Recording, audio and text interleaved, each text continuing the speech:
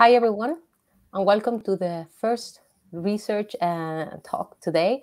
It's a pleasure for me to introduce to András Gilyén, who is going to tell us more about quantum computing and machine learning. How do they help each other? Thanks, András. Thank you for the introduction and for inviting me to this great event. This will be mostly an overview talk about what are the interesting things that I think are in machine learning these days, and well, in quantum computing together. And certainly there are many interesting things happening there. So I might not be able to glimpse a light on everything that's interesting and happening right now, but I try to give a good selection of things. So well, when we talk about quantum computing and machine learning, then it has actually many phases already at a high level. So we can talk about data that's classical, but a means of learning which is involving a quantum computer. And this is probably historically the one which was first studied. And this is basically like speeding up existing machine learning techniques using a quantum computer. But then one can ask different questions. So what if I actually have quantum data and I would like to apply classical machine learning to it to understand the physics better, or handle problems that involve a lot of parameters and like hard to assess otherwise, and so on. And then there is the next level when you actually have quantum data and you would like to somehow process it in a quantum way. And this has only been studied more recently. And I will end my talk by mentioning an interesting result in this direction. Okay, so let me start with the quantum processing of classical data. And this was historically the first area that was studied, and also is probably has the greatest literature. So I will definitely not be able to mention everything, but I will try to walk through at least the historically first examples and comment on their relevance today. So arguably, one could say that this quantum machine learning topic started with the HHL algorithm by Harrow, Hasidim, and Lloyd in 2009, which is not directly a machine learning algorithm, but it actually attempts to solve a potentially exponentially large linear equation system, but in a fundamentally quantum way. And because it solves the problem in a quantum way, there is a potential for an exponential speedup under some conditions, which are the following: that the input of the problem is a quantum state vector B. So the vector B, which is on the right-hand side of the equation, AX equals B, should be given as a quantum state. And the matrix, which is involved in the description of the problem, that has some sparsity and some condition number that are important from the perspective of the quantum algorithm. And the output, again, will be a quantum state vector, just as the input was. And that should be proportional to A inverse B, the solution of AX equals B linear equation system. And the good thing about that this algorithm, or its later iterations, have a running time that's about the condition number times the sparsity, which is, could be nice. It's an easy expression at least.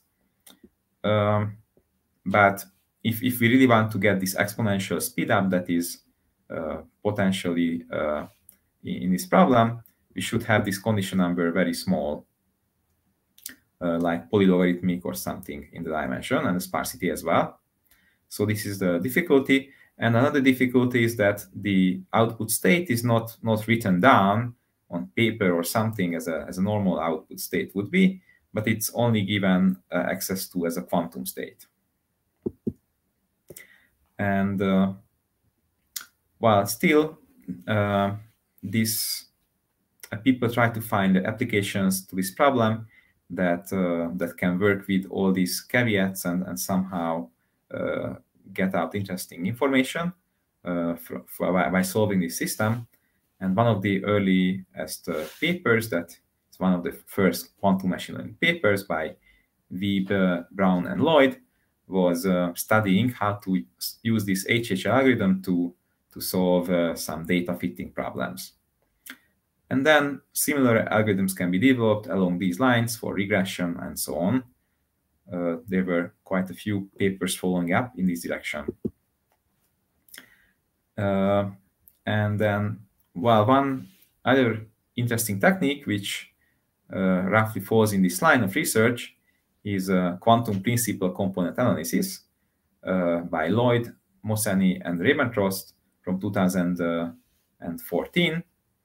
And here the problem is that we are given a density operator, a quantum state, with several copies potentially, and we would like to find the top eigenvectors of these density operators.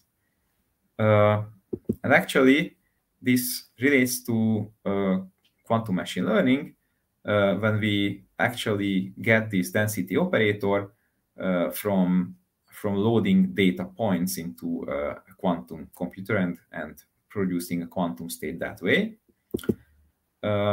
And this application had a slight caveat that actually representing it as a quantum state this way relied on somehow loading this data into the quantum computer, which was usually solved by using a QRAM, which is a RAM, a random access memory, which can be accessed in quantum superposition. And assuming such a device, the authors claimed some exponential speedups.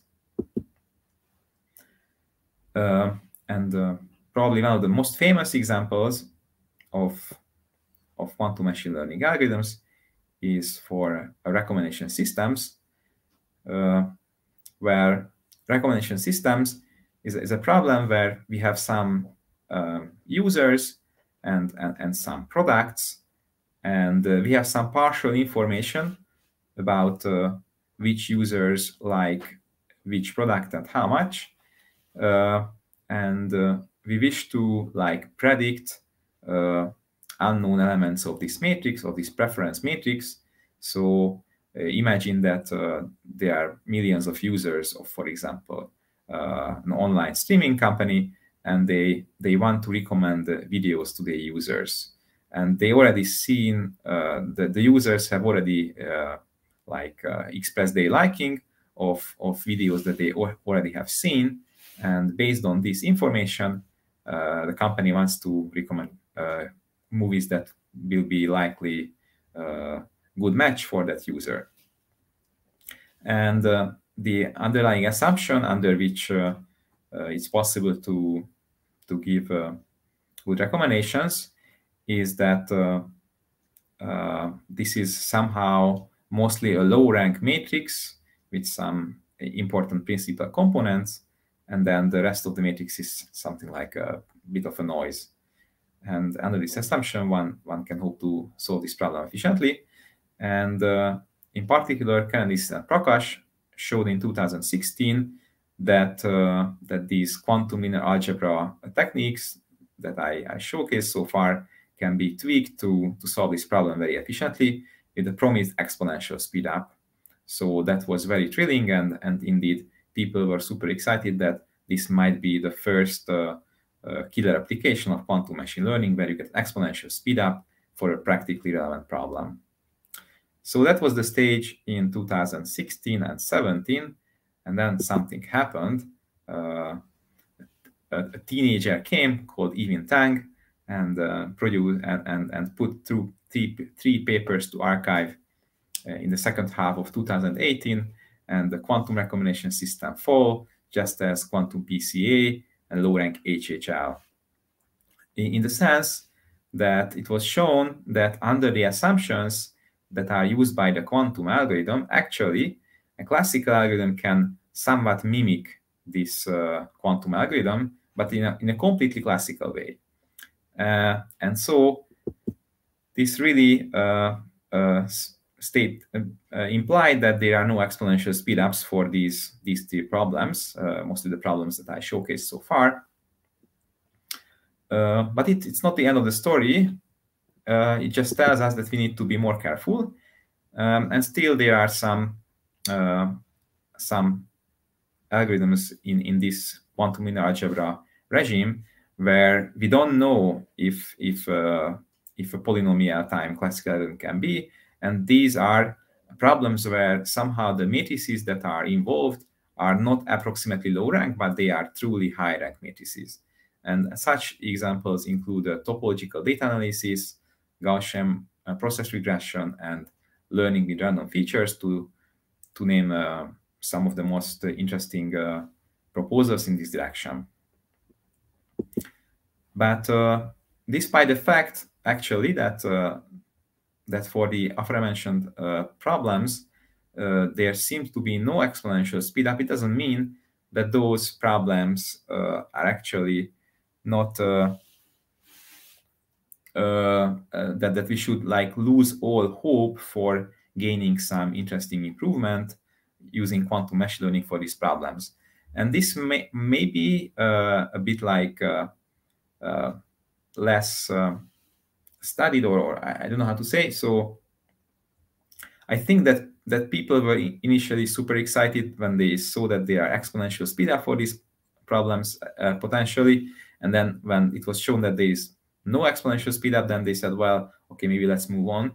But I think it's maybe too early to like give up on these applications, especially if one looks at how the best quantum algorithms perform for these problems versus what these quantum-inspired classical algorithms, what can they achieve in terms of performance.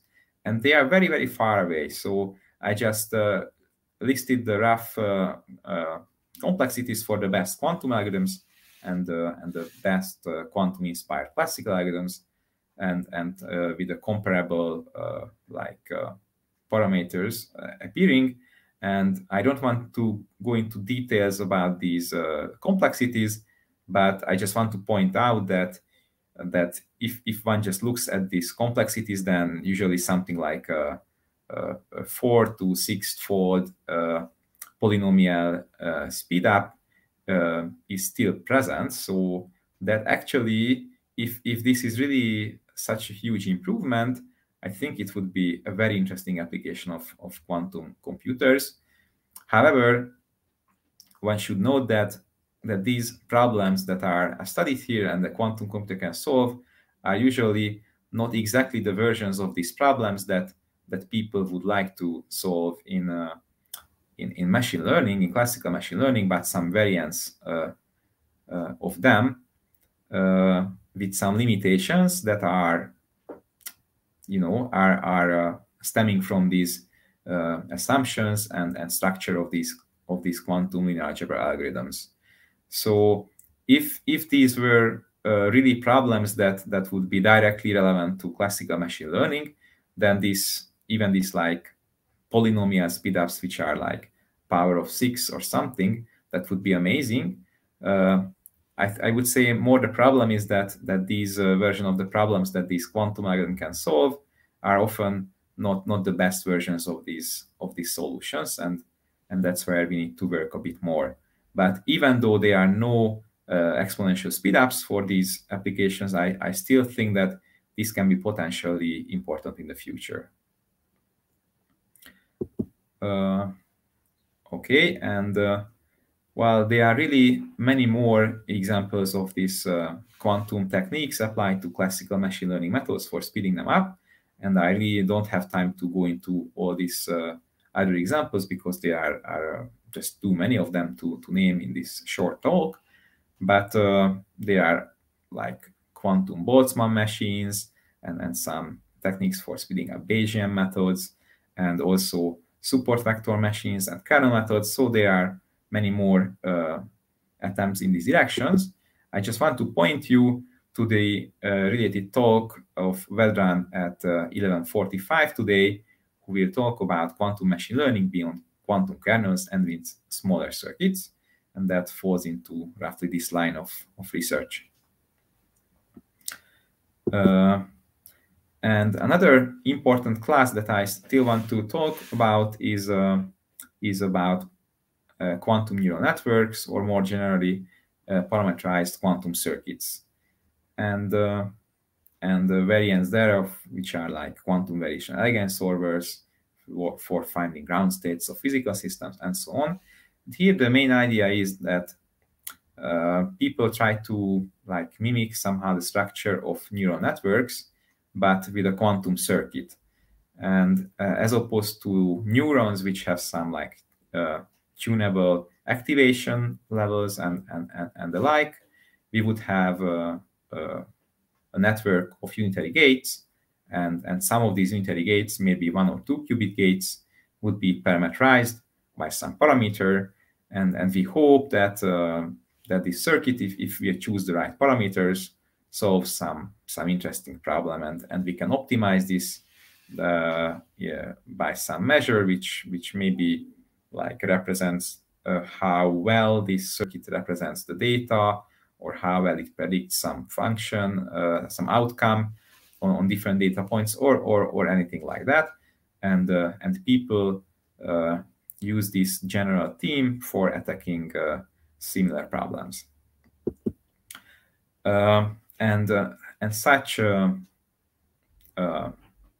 parameterized circuits, just like neural networks, are usually tuned using some gradient descent methods.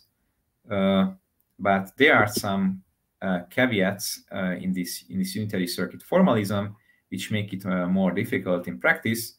And one thing is that evaluating the gradient of such a complicated quantum circuit to high precision can be costly. And also the gradients can be very small at most places throughout the landscape, which is something called the Baayen plateau.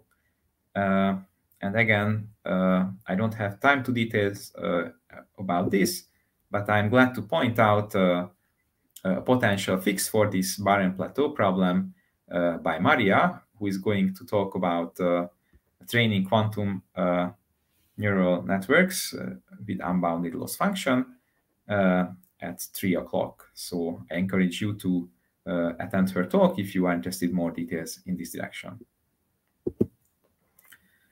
All right, so let me move to the next section, which is about the next part of my talk, which is about classical processing of quantum data. And so here, let me start with the easiest example, which is learning quantum states. So one task can be just full quantum state tomography, when we are given copies of a density operator, and we can request more and more samples, and we wish to determine roughly the density operator to some precision, say epsilon in the trace norm. And this problem is well studied by now, and we know the optimal sample complexity, which is something like the dimension times the rank of the density operator divided by epsilon square. However, the dimension dependence quickly becomes prohibitive if we have, more than a few dozens of qubits. So full quantum state tomography on large dimensional systems is not something that we would like to do. So people studied more limited versions where maybe we don't want to reconstruct the entire density operator, but what is relevant for us is some measurement outcomes. And Scott Aronson showed how to learn only these measurement outcomes with some very nicely scaling number of samples, and this is called shadow tomography, which is unfortunately not computationally efficient, but gives you nice complexity, which does not depend linearly, but only logarithmically in the dimension of the system, which is great news. And people were really excited about this result, so they tried to develop versions of this which would be computationally efficient. and works for some physically relevant set of observables. And Huang, Kung, and Preskill in 2020 introduced the classical shadow formalism, which is tackling this problem. Actually building on this classical shadow formalism and including more directions, these authors also try to find advantage of classical machine learning algorithms for predicting properties of quantum states, which is, I think, a very interesting direction. And they have some provable guarantees here, which is amazing. So they studied how well can a classical machine learning algorithm perform when it's presented some examples from the ground state of a parameterized family of physical Hamiltonians. So we have a large parameter space, and we can only take a few samples of it and then get some ground state information. And we would like to predict the behavior of the ground state and different parts of the state space. And these authors showed a provable advantage for machine learning algorithms that can get some samples and process it and then predict these ground state properties. And these provably outperform, under some mild complexity theoretical assumptions, they outperform the best classical algorithms.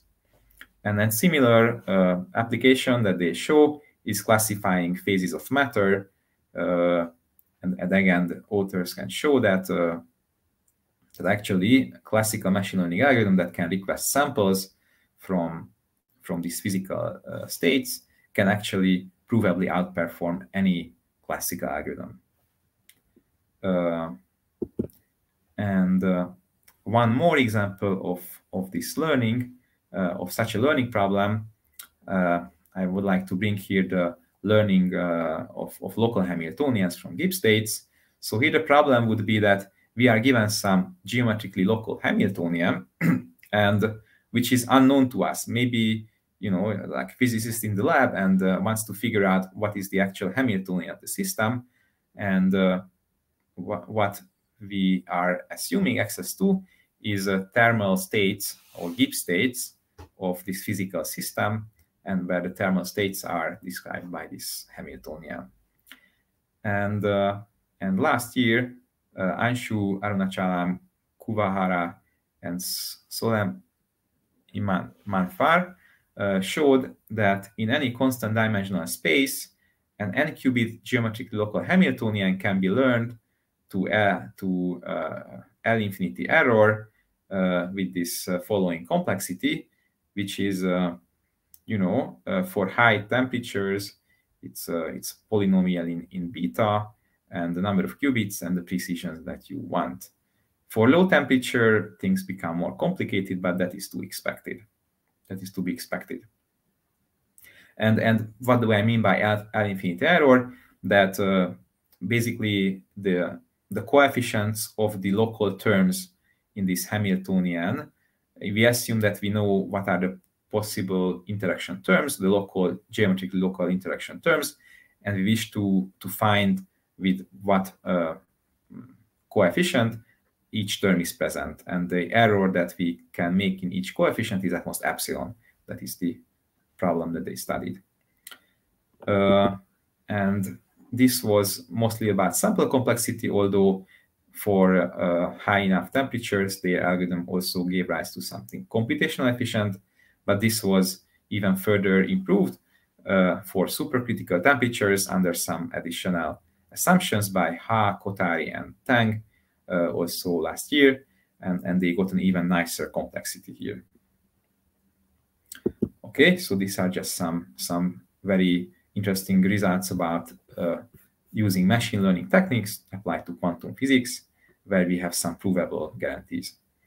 And finally, I just want to show you one slide about the quantum processing of quantum data, which can be maybe the future of quantum experiments enhanced by a coherent memory. So similar questions were studied by 2 groups last year, and they studied this setting exactly. And Aharonov, Kotler, and Qui proved an exponential advantage for the following problem, which is vaguely motivated by learning if a system has a Hamiltonian which is time independent or time dependent. And they assume that we have access to a black box, which is some equipment in the lab or some quantum system that we wish to understand, or a model of that. And this black box is either applying a different Haar-random n-qubit unitary at each use, always a different, fresh Haar-random new one, or it applies a Haar-random unitary which is fixed throughout all uses whenever we use this black box. And the task would be to distinguish these two cases. And there is a very nice advantage here. If we can store n qubits between the 2 uses of the box, they show that a few uses of the black box suffices to tell apart the 2 cases using a very easy protocol, the swap test. And they also show that, on the other hand, if we cannot maintain coherence between the 2 subsequent uses, so we don't have a coherent memory between the uses of the black box, then an exponential number of uses are required. So it shows that if we can somehow use a quantum computer in the lab to learn about this system, then we can be exponentially more efficient in discovering this feature of this piece of nature, this black box that we have at hand, than if we don't. So it shows that quantum computers can even speed up the discovery of quantum physics, which is, I think, a very interesting direction. It only has been studied recently, but I'm expecting more results in this direction. And thank you. I'm awaiting questions now. Thanks very much, András. We have a couple of questions. We are a little bit late, so if you can try to answer very quickly. Thanks. So we have a question from Adam. Except of Barron plateau, why gradient is costly to evaluate? So in classical neural networks, there is a very good method for evaluating gradients, which is backpropagation. And this is possible because we understand the states of and layers of the neural network at every stage, and we can just, similarly as we can compute the value of a neural network, we can also compute its gradient essentially the same way. However, in a quantum circuit, these amplitudes are present, and quantum physics is computing us the value of this circuit at the end. So we cannot really go there and step by step understand all the amplitudes. It's just happening as a black box, and we can't really open it unless we simulate the entire system. But for a large quantum system, we can't simulate it. So we need to somehow make measurements and prepare some statistics, and we can only learn about these gradients using some statistical means for very large systems, and that's the fundamental difference. Thanks. And a question from Oksana. Is there any hint that neurons or information running on them may have some quantum effects by nature?